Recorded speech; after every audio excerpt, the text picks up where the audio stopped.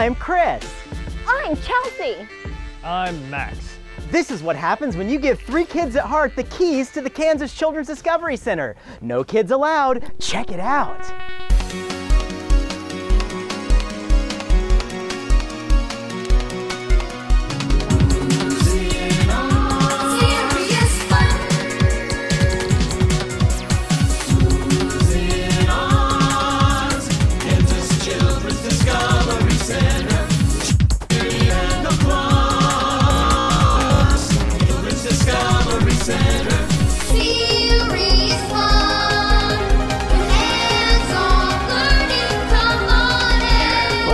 Problem is here, looks like somebody put some Legos up where your dipstick should have been. Imagine what we could discover at play. Discover what we could imagine today. Come with me to where the rainbow ends. That's where a magical journey begins. Serious fun with hands-on learning. Come on, everyone.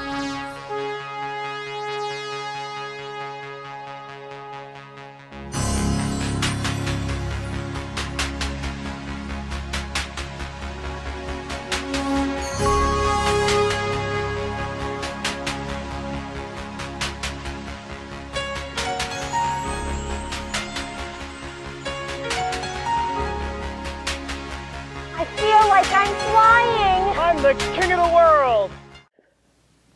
Whew, she's not lying. I think I lost my pancreas.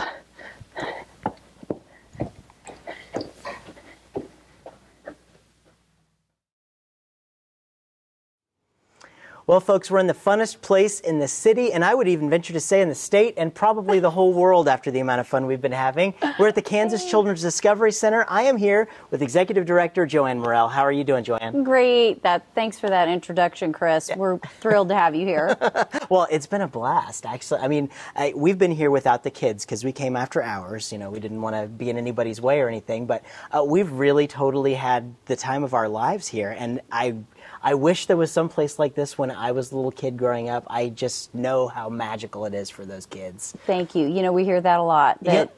Why is it here? How did it start? Tell us a little bit about the background behind it. Well, you know, it was the right time and the right location, and it all kind of came together. We had an amazing team of champions who brought this to Topeka with Susan and Kent Garlinghouse leading the charge and our founding board. Incredible group of passionate and dedicated people who just kept at it until we could get it done. And how long ago did the idea of this kind of come together?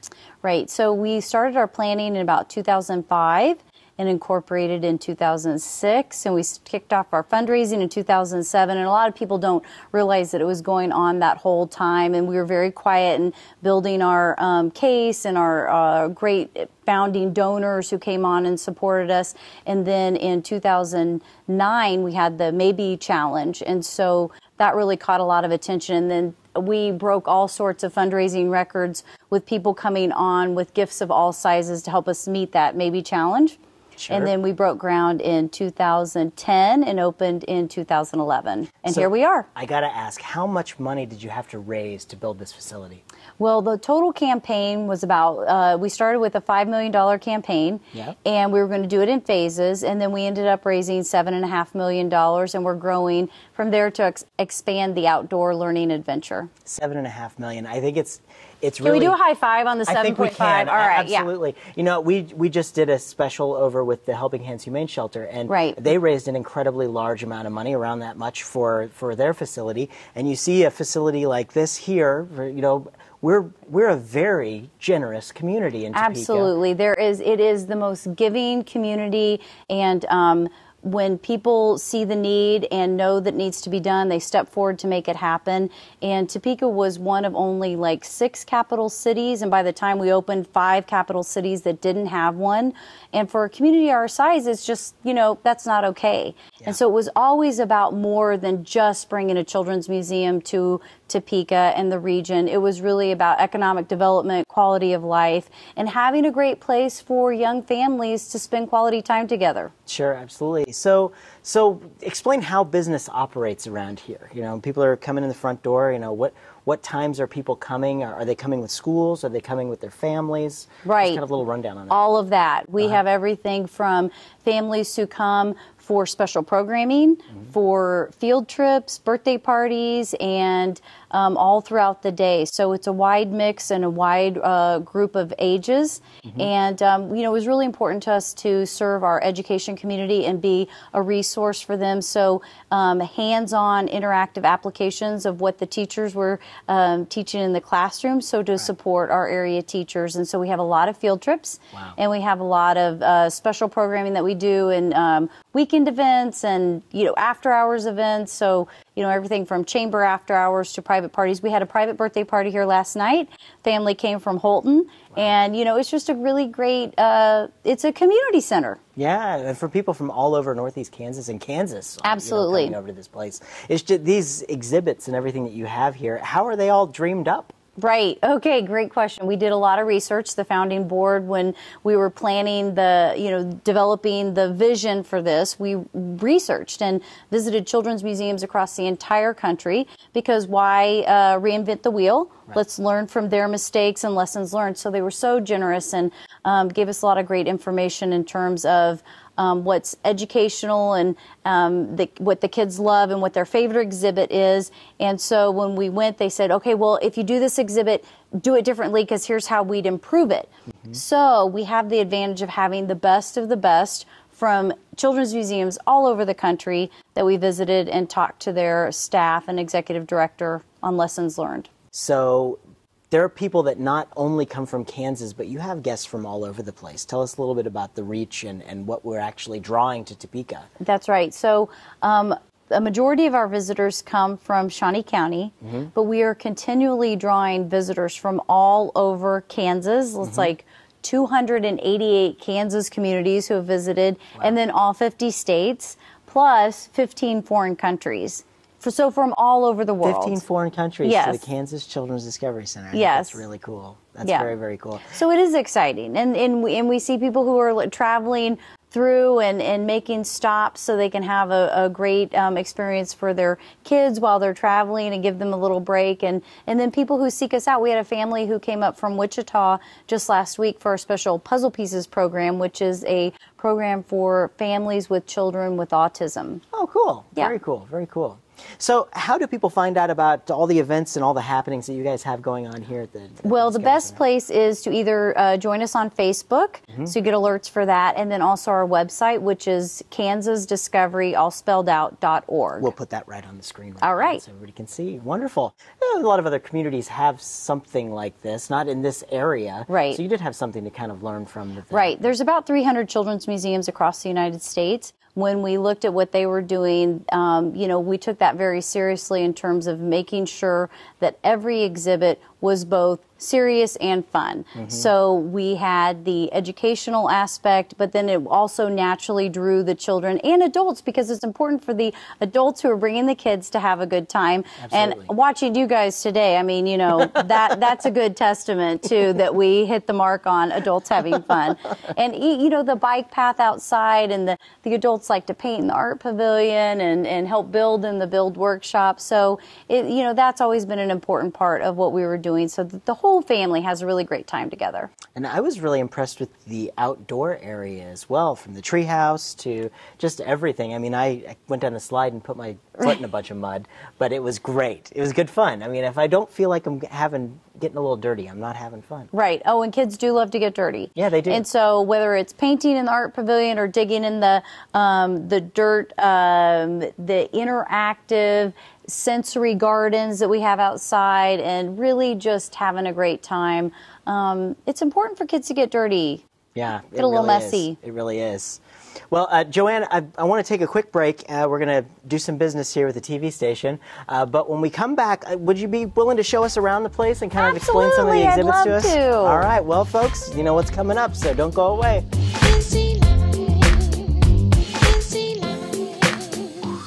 Well, we're back, and we are doing a tour of the Kansas Children's Discovery Center. Joanne Morrell is going to be taking us all around this place and showing us all about it. Well, Chris, there's so much to show you in so little time, so we're going to pick the favorite exhibits that you want to see to highlight on your tour. Okay? Absolutely, let's do it. All right. So we're transported inside the Ribbon Playhouse in the toddler area. Tell us all about this. Yes. Well, one of the first exhibits that you come upon is the toddler grow area.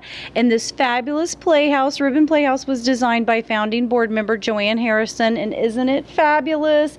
The kids love it. And we actually have several really good stories about people working on stickers and earning their good deeds to come play in the Ribbon Playhouse. It's that popular. I love it, and I love Joanne Harrison. I have to throw a plug in for her. She's great. She's great. So the toddler area is really important because we have all sorts of good creative play, brain development, developing strong neural pathways, and this is a really important age for kids. Okay, so we're magically transported over here by something that looks like a heating and cooling guy's nightmare, but it looks like a whole lot of fun. Tell me what this is. It is. This is our fabulous air maze, and on the wall you can see all about the scientific method and the different things that the kids can test in the air maze. But mostly for the little guys, it's just a lot of fun. So, Chris, I'm going to demonstrate, and you try to keep up, okay? Okay, I'm ready. Here we go. All right, so we put it in. Whoa, hey, there we go. Okay, now we're going to switch directions here. See if you can see where they go now. Uh-oh. Oh, there it is. Yeah. How cool. How cool.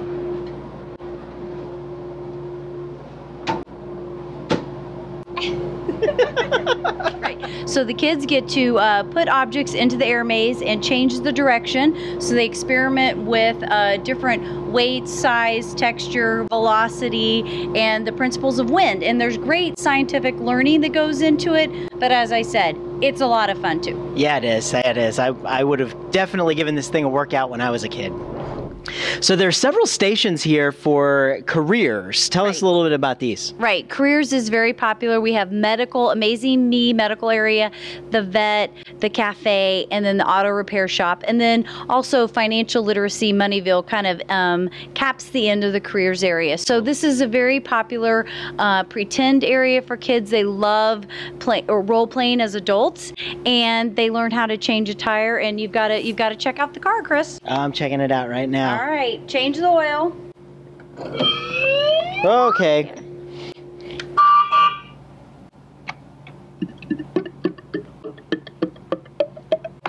Change the filter. Awesome. Yep, so lots of fun. You can rotate the tires. Cool. So this is build area. I see like tools and stuff. Yeah, it's the Real Tools Workshop, and it's hugely popular. So kids come in here with their adult, and they saw and they hammer, and then hey, look, it's magic. yes, look Very at cool. this. Very cool. And these are some of the Look what I projects. built. Do they get to keep these or take them home with They them? do. or They that's- keep them, and then some of the kids want their things to be on display as examples for others. Sure. So they leave them here. And kids don't get to do this. I mean, you know, when I was a girl, I went down to my dad's workshop and we did this, but a lot of families don't have shops and workshops anymore. I know my kids don't have that at home, so they get to come here and do it. So do not adjust your television sets. The color in this room is very vibrant. Tell us a little bit about this room where you get to paint on the walls. Yes, so the kids have a great time in here. We do all sorts of creative things with paint and color mixing and the science of art. And it is one of the most popular areas that we have. Well, it's darn cool, and you have a lovely painted on the glass, probably the best logo I've ever seen. Yeah, that's good branding. And lucky for you that I didn't design your logo, if that's what it was going to look like. But you know, we do have a lot of fun in here, and great volunteers who work with the kids. And this is really, you know, with the light coming in from the windows and the colored glass, it's always a different experience. And we have different art projects that go on throughout the month and the year that inspire and challenge the kids. It's just an awesome room. I can't even imagine where the idea was thought of, but I'm sure glad it was. Well, again, we copied from others, and they said, hey, do it differently, and here's how you do it better. So we have one of the best art pavilion, paint pavilions in the nation. Right here, you got to see it at the Kansas Children's Discovery Center. So what is this thing? This is totally cool. This is the Kansas Grain Pit, and it is a wonderful way for kids to interact together. It's collaborative and cooperative play, and they use augers and conveyors and scoops and pulleys, and so there's some really great learning principles that go into this, and we've recruited Carolyn Chen-Lewis, our Director of Operations, to help us in this wonderful simulation. Right. So kids It takes work, a village, right? Yes, it takes a village. It is. Exactly. And Yeah. kids about what each piece is part of the whole. Excellent, excellent. And kids will get sweaty. They will come away from this just drenched in sweat. They're very serious about their work, and we need more grain here and keep the grain going, and it's a lot of fun. So how does this thing work? Like, where do we start? Okay, so you start here with the scoops, or I could do the scoops. Okay. And so that'll go up, and then we'll do the augers. And you can do both of these at the same time. So you got the augers to fill up the scoops, and then the scoops to go down on the conveyor, and the bucket to pull up and add more to the conveyor. And so the kids all work together doing this. Okay, one person will be filling the bucket up, and that's you, Chris. You're going to fill that bucket. And you tell me when you're ready for me to pull it up. I'll pulley it. Go ahead and pull it up. Okay, here we go. We're pulling it up. Oh, pulling it up. And then we're falling out. And then it's going to the conveyor belt. And then there you need to start moving the conveyor belt. So I'm coming over. Over to here. This is the conveyor belt. Then you're going to move that grain that So you I'm just cranking it all the way over There here. you go. And it's going to go down into the second bin. All the way. All right.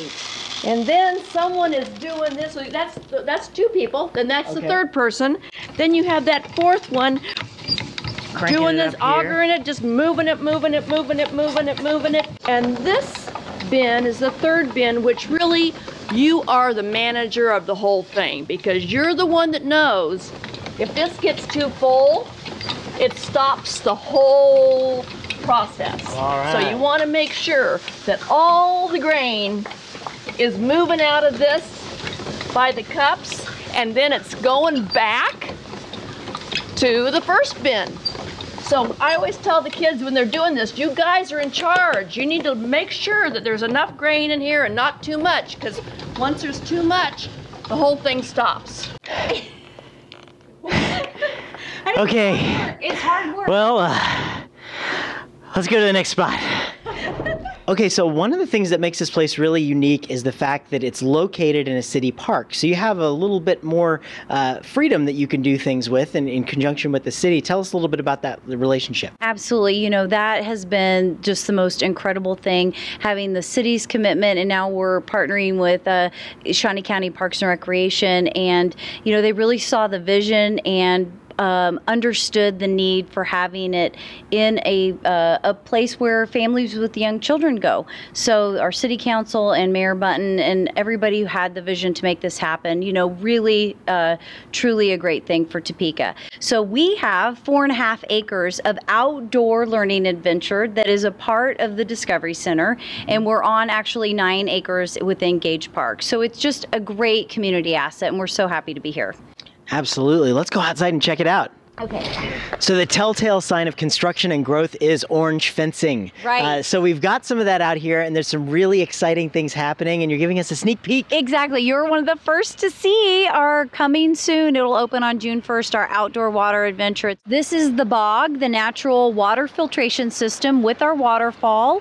And you can see that the kids can experiment with boats and flow and all of the great learning principles all the way down as they go down to the bottom pond, and there's stepping stones so they can walk across it, really connect with nature, and their wildlife will be present. The crews are working really hard to stay on our June 1st deadline when we open to the public, and there will also be coming later in the summer a pagoda for programming and a red bridge, and so kids can fish off the bridge and experiments with canoes and kayaks as they go down the stream, and wonderful opportunities to interact with nature. This is so cool. Mother Nature called and she wants her rapids back. Exactly. You know, I have to say that when we come out here and it's so peaceful, and really you are in the middle of a natural stream, and they have done an amazing job. Anything aquatic and Complete Aquatics have worked so hard on this, and we were able to do this through a grant from the Association of Children's Museums for a Going Wild grant. And this all started, the vision for this, it's the Family Treasure Garden dedicated to Garbo Lay. And we are so pleased to have this for the children of Northeast Kansas. It's going to be fantastic. Chris, as you can see in the bottom of the stream, we have ornamental designs, ginkgo leaves and koi fish and dragonflies and little things that they can discover along the way. So I totally feel like I'm in the movie The Lion King right now. This is totally cool, and there's more development happening with this area. Tell us about it. That's right. So the rock climbing area is going to expand at the end of the summer. It'll be 30 feet by 15 feet by 8 feet, and it'll have stratigraphic layers of Kansas with a granite outcropping, and kids will be able to see fossils in the rocks. So it's going to be amazing and lots of fun.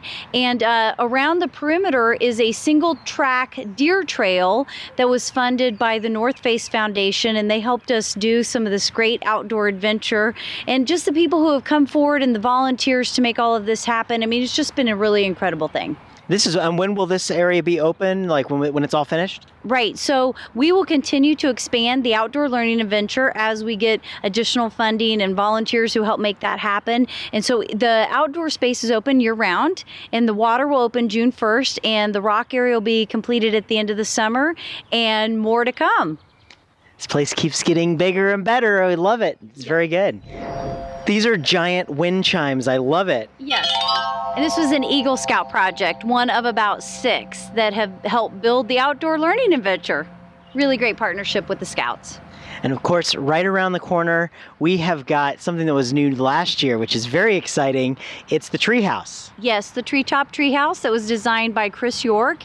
And what an incredible asset to the Discovery Center that came from a Topeka native. So Chris has studied with the world's premier treehouse designers and then built this for us, designed it, and then we had a great team, West Star Green Team, Builder Bees, 2030 Club. They all came out to build this in 4 days. Can you believe that? 4 days. All made in 4 days. What a cool accomplishment. I love Topeka. What can I say? I love Topeka. All right. Well, Joanne, we have had the time of our lives here today. Thank you so much for having us around and letting us play with all the awesome stuff here that you have. Thank you for coming. It has been great to have you. Lots of fun. Really been looking forward to this and talk about Topeka. So if you have watched this episode and you haven't brought your kids to the Kansas Children's Discovery Center, you better, or I'm going to come and get you out of your house and make you take your kids here. It's really a wonderful place, and we will definitely be back. Anytime I know the little ones running around, they're going to be coming here. You're welcome to come back anytime. We'd love to have you. Thank you.